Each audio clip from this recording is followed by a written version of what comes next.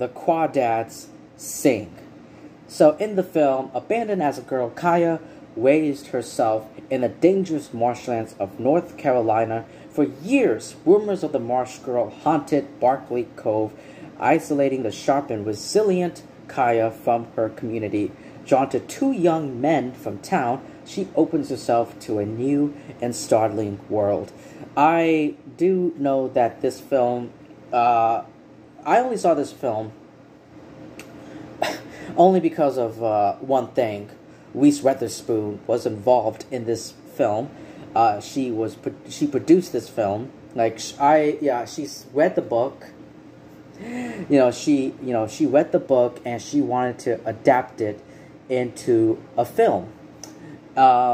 And she, she produced this film, and I was like, I gotta see it. And also that plus, Reese Witherspoon plus, the trailers made it look like, from what I can remember, when I went into this film, here's what my honest opinion.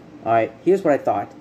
When I went into this film, I was expecting like a murder mystery, like somewhere in the marshlands, somewhere in the marsh with this girl, with this woman. And instead, I got something totally different. I got a love story. I got a drama love story. Don't get me wrong. I have nothing against, the genre, the genre of any of that. But, I got a totally different, I walked out with a totally different movie. So, and, I thought there was going to be some murder mystery going on, but,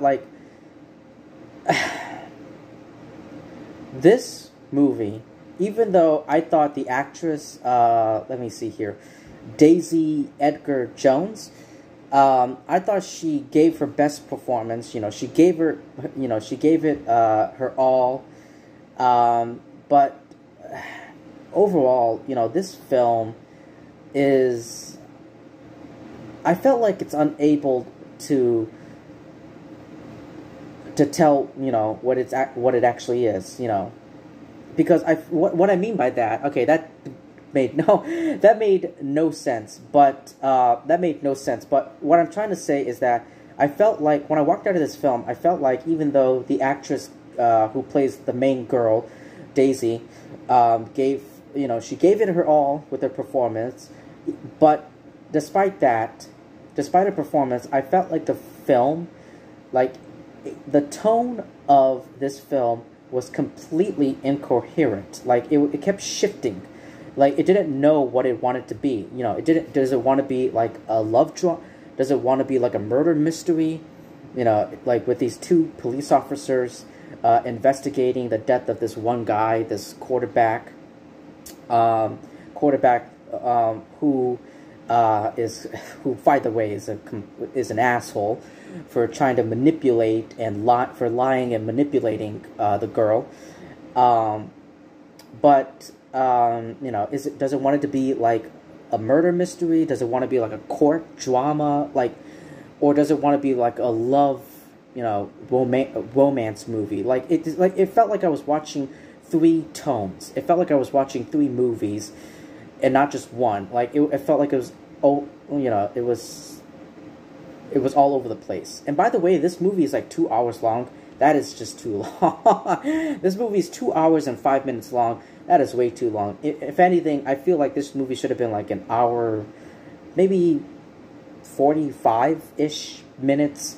But like a full-on 2 hours is it's just too much for me.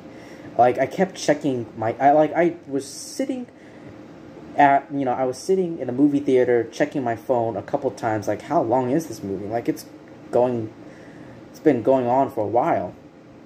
But yeah, that's pretty much all I have to say for where the Crawdads sing. Yeah, it's pretty straightforward. Not really much. This isn't a superhero comic book movie.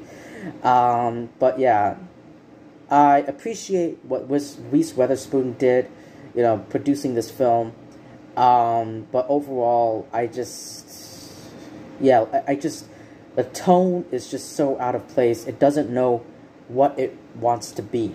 The tone doesn't want to know what it wants to be. Does it want to be like there's a lot of kissing and making out scenes in this film, like 5 or 6 times, like a bunch of times. So yeah, I was really taken aback by how many times like the characters kept making out in the movie. But yeah, that's all I have to say for Where the Crawdads Sing. If you've seen it, what did you thought about it? Did you like it? Did you not like it? Were you in the middle? Let me know your thoughts in the comment section below. Please like, comment, subscribe. Thank you so much, everyone, for taking your time to listening to my review. And I will see all of you lovely people really soon.